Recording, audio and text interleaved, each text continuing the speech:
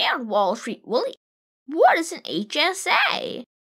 An HSA, or Health Savings Account, is a type of tax-advantaged account that is used to set aside money to pay for qualified medical expenses. In order to open an HSA, you need to have a high-deductible health insurance plan. The funds in an HSA never expire and simply roll over from year to year.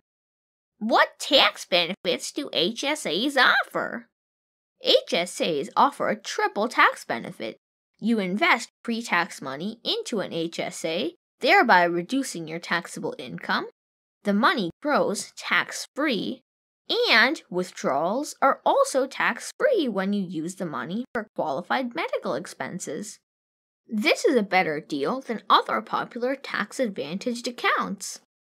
Where does the money for an HSA come from? And is there a maximum contribution limit?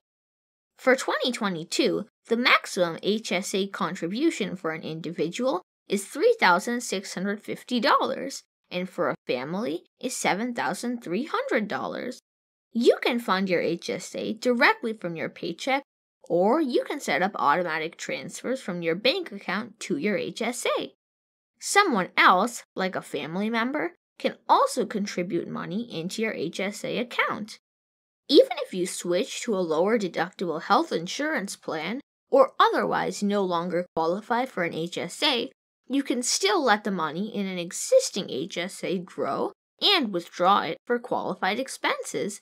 You just won't be able to put new money into the account. Can the money in an HSA be invested in anything? The investment options within an HSA are determined by the HSA provider, but usually the selection is large and spans across mutual funds, stocks, and other avenues. So you should be able to find the right investment for you. What can I use the money in an HSA for? Are there any penalties for using it for non-qualified expenses? You can use the money for any qualified medical expenses not covered by your high-deductible insurance plan, including deductibles, co-pays, prescriptions, glasses and contact lenses, dental surgery, and more. If you use the money for non-qualified expenses, then not only will you have to pay income tax on the money like regular income, but you will also incur an additional 20% penalty. Thank you very much, Wall Street Willie. You're welcome, Super Cooper. Remember, finance is your friend. If you enjoyed this video, check out related videos and playlists in the description box below.